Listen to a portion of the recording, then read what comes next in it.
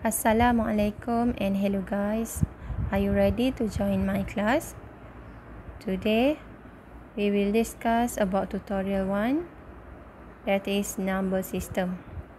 Okay, now I want to discuss about subtopic complex number. I can choose some of question about this subtopic and then the rest you have to do it yourself. Okay, now I want to choose question 2B. Rationalize the following and express them in the form A plus BI. From the question, okay, look at denominator, where denominator is complex number. Now we have to eliminate the complex number at denominator.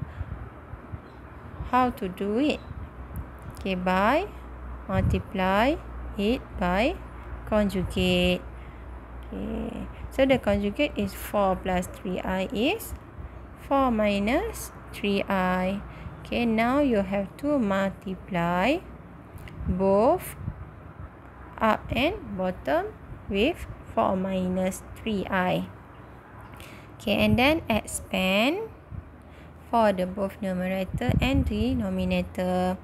Okay, 4i times 4 minus 3i over 4 plus 3i times 4 minus 3i.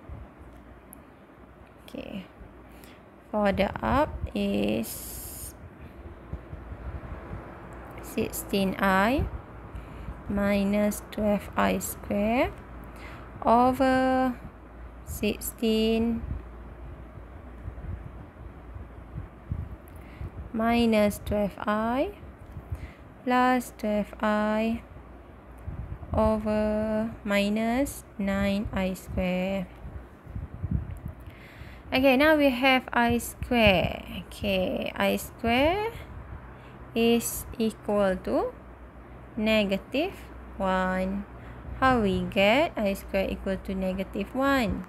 Okay, since I equal to set negative 1, then when we multiply, okay, square root negative 1 square, then we have I square equal to negative 1, and then substitute into the I square.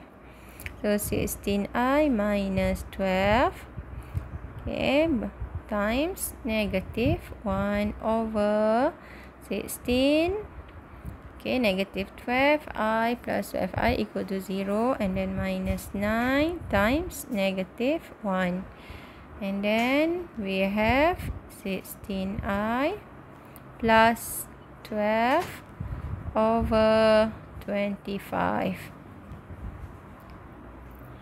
Okay, write the answer in form of A plus BI. Okay, so our final answer is 12 over 25 plus 16 over 25i, that is.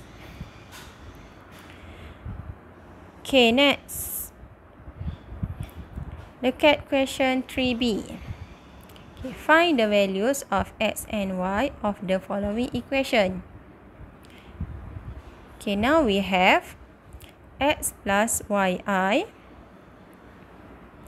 equal to 3 plus I times 2 minus 3i. Okay, we want to find value of x and value of y.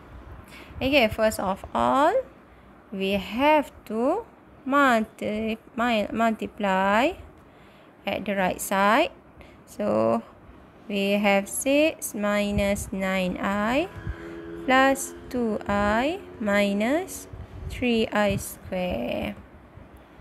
Okay, it's same for the previous question, which, okay, we have I square.